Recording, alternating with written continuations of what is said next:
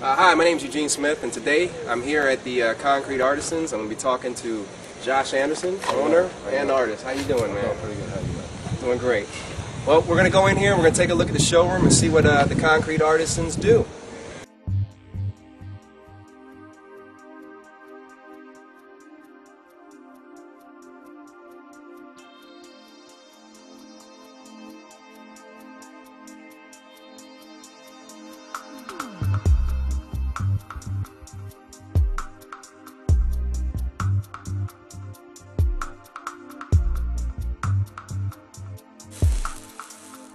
This is called an imperial rope edge wall. It's done with base color San Diego buff with the same color vein. It's got a natural look that imitates stone. This edge here is a broken flagstone with a San Diego buff base color with a chocolate vein that runs through it to give it the look of stone. This edge here is grapevine with the same color vein with some different variations of texture that runs through it. This is awesome. These are like 3D. You can have whatever edging. Now, how many different edge types I have are there? 12 different edge molds, but at the same time, sky's the limit. Whatever your mind can come up with, I can make.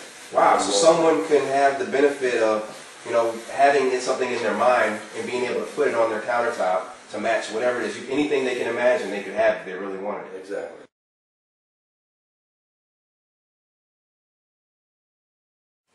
Josh, right here is one of your custom concrete countertops, and this is concrete. It's amazing. And what is this edge right here? This edge is called imperial rope. It's where it actually has the veinage on the top of the top that actually rolls over to the edge mold. Kind of gives a three-dimensional look. Kind of gives a natural look of veins. First, the look of stone. It's awesome. I can't believe it's concrete. It doesn't look anything like the stuff that we walk on outside. Look at this. I'm seeing there's different, there's little pitting in here and veins in the veins here. What is that? Yeah, there's a depth difference there. It's considered a one wipe surface. That way, if you spill something, you can still contain the spill with one wipe. You can request not to have the depth difference to where I can make it perfectly flush for you. Oh, so a customer can have it either smooth or they can have the depth if they want. Yeah. That's awesome. Is there any price difference? No difference at all. That's cool, man. And this is like a work of art, man. Each piece is like a work of art. Every piece is different. Yeah, so one of a kind. Right here in Woodbridge, Virginia, man. Who are the people who buy this type of stuff? What is your customer? Typically the luxury homeowners with an eye for detail, Yeah. Art collectors, curators, people who love sculptures, Makes sense. architect designers, interior designers, even people that are environmentally aware. Yeah. But They it's love green, it right? because it's green. Concrete is a green product. That's awesome.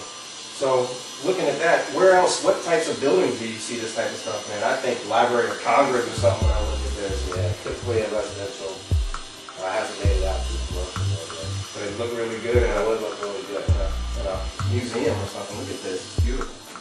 So there you have it. Thank you for joining me today. My name is Eugene Smith. I was here with Josh Anderson of the Concrete Artisans, and we saw today how you're only limited by your imagination. And anything you want to do with concrete can happen. Discussed how it's a luxury surface, it's beautiful, you've seen some of the things that can be done with it, and all at a price that's comparable to granite. Thank you very much.